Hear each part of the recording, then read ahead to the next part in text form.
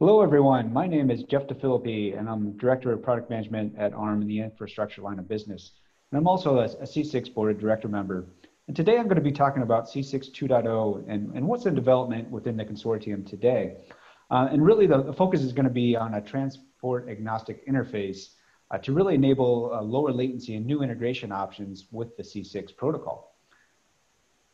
Before talking about what's coming down the pipeline with new C6 developments, let's talk about a little bit more about recap what C6 is and where we are today.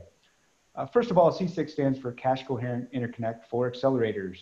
You know, the ability to take processing elements and acceleration elements and combine them together in interesting ways to go after workloads such as video processing and transcode, or network acceleration, storage acceleration, and analytics and machine learning. We're really focused on these key workloads with this type of interconnect. And with the cache coherency model, we can provide a new way of sharing data between these elements. And we often refer to it as seamless integration and data sharing. The ability to pass data back and forth and share a common memory system are a critical element. The other critical element with C6 today is that it's built on the PCIe standards and infrastructure. And what that allowed the developers to do is really leverage the ecosystem around PCIe, all the standards and interfaces and mechanicals and how you stitch these elements together. You know, that's out there on the market today, both from an IP perspective and also from a connector perspective. So we could just build on top of that infrastructure that's there today.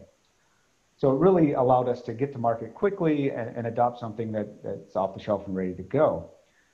And then last but not least, the current specification that's out there is CCIX 1.1, which supports up to 32 gigatransfers based on PCIe Gen 5. Again, building on top of that infrastructure. So, out there on the market today, you'll see quite a few CCIX 1.1 and 1.0 devices that are implementing that standard. And then, of course, today I'm going to be talking about C6 2.0, which is going to be exploring new transports and data rates that can be enabled in the future. So the other thing about C6, if we look at the key elements, we typically focus on three main areas. And of course, the first is the new data sharing model with cache coherency. Here on the upper left, you see a processor, an accelerator, and both sides have caches and both sides have memory. And now you can run a single operating system, on these types of devices, and the processor and accelerator can share the memory on both sides and cache the memory on both sides. So it really enables that fine-grained peer processing between those processor and acceleration elements. The second key attribute is flexibility and topology, the ability to stitch processors and accelerators and memory in unique ways. So it could be a direct attach device, you could daisy chain, you could create a mesh of devices, or using a switch topology. So it really enables a lot of flexibility on system deployments.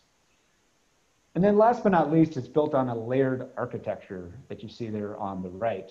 And it was always built, from the protocol perspective of focusing the protocol, separating it from the transport. And although we built it on top of PCIe originally, we understood that over time the industry would adopt new potential technologies. We wanted to make sure that C6 was portable to take advantage of new transports that are coming on the market. So this really recaps, where C6 is today and the key elements available. So now let's start talking about, if we were to start talking about, what else could C6 run on besides PCIe?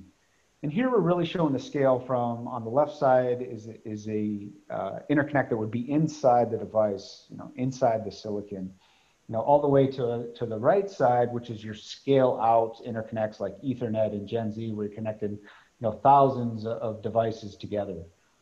And then in the middle is kind of where C6 is fitting. So if you look in the in system, which is the middle right, you see where C6 is today, leveraging the PCIe infrastructure, kind of inside that server box, if you will. And then last but not least, you see the in-package integration, which is becoming quite a hot topic these days, really being driven by the economics as the processing technology scales to more advanced nodes like 7 nanometer and 5 nanometer. what you're seeing is the digital elements will scale very well, but the logical elements the I/O elements and physical layers like PCIe electricals or DDR electricals aren't scaling as fast. So there's this drive and movement to separate these different devices in different technology nodes, but still package them together inside the package. So if you look at this continuum, on the left side, you get the advantage of lower power and cost. And as you move further and further to the right, you get ease of physical integration and unique ways of stitching the different elements together. Much more of a plug and play element on the right, and kind of the tightly coupled, integrated, and performance optimized on the left. So now if we look at these different interconnects, what are the goals for C6? The first goal is to look at the PCIe electricals, but enable a new low latency transport. PCIe is great for plug and play capabilities. The packet sizes are great for when you have different payload sizes like 64 bytes or 1K bytes. Anytime it's really good for I/O and flexibility. The disadvantage is latency. And in this model where you have fine-grained data sharing, latency is critical for certain workloads. So if we can enable low latency transport, we can still take advantage of the PCIe electricals, but have a finer grain or closer couple sharing of the data with a low latency transport. So low latency transport is one. The second main goal is to enable a brand new way of using C6 and integration inside the package. So now you have the capability to take different die and stitch them together, not just outside the package, but inside the package using an optimized in-package electricals. And what this really enables is, obviously latency goes down even more, but then it's more about the power and bandwidth density that you can get with this in-package option. So it basically will enable a new set of integration options for C6 members. So again, just to recap the two goals, first focus on in-package integration, enable the new closer coupling inside the package. We're talking multiple terabits per second to 10x less power than you would typically get if you connected them through the PCB. And again, that allows for new integration options and new innovation around that type of integration. The second thing is we want to look at integrating SoCs from different technology nodes. So the high performance compute or acceleration elements can be on leading edge technology nodes, while the I/O and more mature IP can be on a legacy node. And again, you can stitch them together and you'll get a cost advantage out of doing that. And then last but not least, we know that there isn't really a one size fits all for this in-package integration. If you look at a high performance compute device that's 400 watts, that has a very different performance and cost profile than maybe a 5G device that's 10 watts and has to sit out on a pole. So there's very different needs within this space, and we understand that from a C6 perspective and want to enable a wide variety of these packaging options to the consortium members. And the other key thing, again, is latency. So really look at how can we optimize for latency. And as we move away from PCIe, it provides that opportunity to look at something different. And the way we're doing it is looking at a fixed format, basically moving from PCIe packets to a fixed size C6 payload. And that really just simplifies how you construct or the ability of the device to construct the packet and get it out the door quickly. And it removes a lot of the PCIe overhead that has to be there if you're just running on top of the PCIe transport. So it's this combination of a fixed format and removing the PCIe overhead that's enabling this low latency transport. And then last but not least, what you'll be seeing on the market, including PCIe, is a FLIT format, which stands for Flow Control Unit. And essentially what it is again, is that way to optimize for latency. So what you're seeing on the market is this move from the standard packet interface on PCIe to a FLIT format that really is focused for latency. And so you're going to get many new options. So the key takeaway here is C6 is about optimizing for latency. and still ensuring compatibility with PCIe Gen 6. Okay, so what does this look like from an architecture perspective? Here you can see the CCIX 2.0 layered architecture. On the top, you see the protocol, which is your reads and writes and cache coherency protocol, along with the link agent, which is responsible for formatting the packets and handling end-to-end link credit exchange. So again, that's the portable bit that's going to be defined in the CCIX 2.0 definition. The second key piece is that transport agnostic interface. We just need a simple credited byte stream between the protocol layer and the data link layer that's going to be portable over those different types of data link layers. So having that, that standardized interface there and format will allow for that portability. And then last but not least, that allows for a lot of flexibility down at the data link layer in PHY. We're going to see several different options down at that layer. And again, we want to be flexible enough to operate efficiently over those different options. So the data link layer in PHY will be responsible for the error correction, detection, correction, retry handling, along with the physical layer for that connectivity, whether that's die-to-die inside the package or chip-to-chip through a PCB motherboard. And again, the characteristics of that physical interface will change depending on the type of connectivity that you're looking for and packaging of the technology.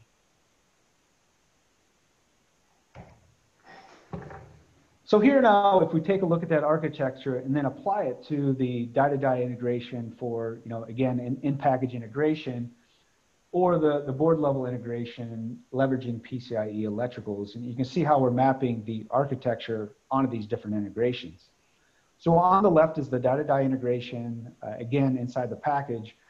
And if you've been watching this space, you'll notice that there's quite a variety of different physical interfaces that are available on the market and being standardized through different consortiums. But they typically fall into a serial type of interface, which is a differential SerDes similar to a PCIe electricals, but they're optimized for in-package integration. XSR, which stands for extra short reach, and USR, which stands for ultra short reach, are example of those differential SerDes. And with those SerDes, you can now extend, PCI Gen 5 today is 32 gigatransfers per second. And with these new serial interfaces, you can really crank it up quite a bit more, up to 112 gigatransfers per second. So it can really open up the bandwidth, again, between these devices. The second type of in-package integration that we see is parallel, just a very simple parallel interface. And it's used a lot when you want a wire density or have a really fine-grained type of integration using a silicon interposer or fine-pitch type of interconnect. So again, you potentially could use a parallel interface with the portable C6 protocol. So that's the die-to-die integration. Now, on the right side is how we're getting the lower latency transport, but still leveraging the PCIe electricals. Today, you can see the C6 1.1 protocol layer and C6 1.1 link layer right next to the 2.0 protocol and link layers. And you can see how you can have this combo controller that supports C6 1.1, PCIe, and C6 2.0 if you really want that low latency connectivity. And it kind of highlights or visualizes how we're getting a latency advantage, again, by focusing on that C6 flip payload and then having that direct connection down in the data link layer. And we bypass a lot of that, again, that PCIe transaction layer and packet formatting that does add quite a bit of latency to the overall system.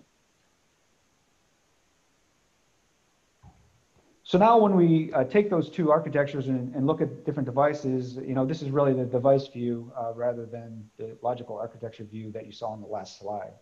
So on the left, you see a typical SoC package, and inside that package, you can see I've combined compute element with 4 acceleration elements, and I can use, again, that in-package PHY technology using C6 2.0 to really create my devices and have a scalable type of system around this integration. And then on the right, you see the board level integration. Again, this is leveraging PCI electricals. And from a connectivity perspective, it's going to look the same as C6 1.1. What we're really enabling with C6 2.0 is a lower latency connection between these different elements. Hopefully that was a good introduction to where we're going next with CCIX 2.0 and what we're trying to accomplish with the development that's in flight today. Again, we're looking at enabling a closer coupled in-package integration, enable multiple terabits per second at a fraction of the power, and support the wide variety of packaging technology that is out there on the market today.